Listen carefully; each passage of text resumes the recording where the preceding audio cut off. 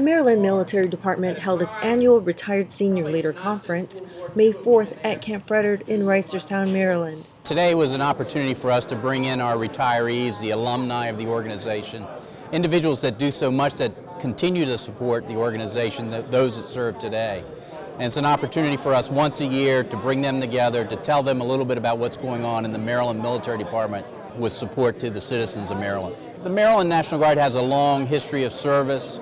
We continue on the legacy given to us by these individuals who have retired, and that it's important for us to communicate with them what's happening today and to hear from their perspective what they see in our world.